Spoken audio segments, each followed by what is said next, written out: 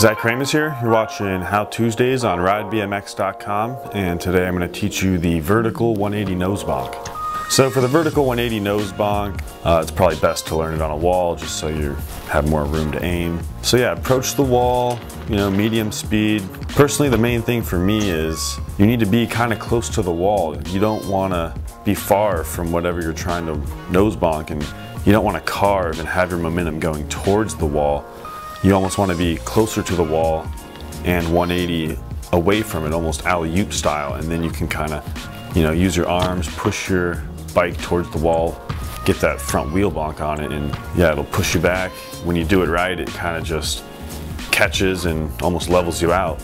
Yeah, I think that's the main thing, is you don't want to be reaching for it. You don't want to be 180ing 5 feet away from the wall. And yeah, I mean, once you learn it, it's a pretty simple trick. Doesn't take a lot of effort. I mean, just as much effort as a 180 would, really.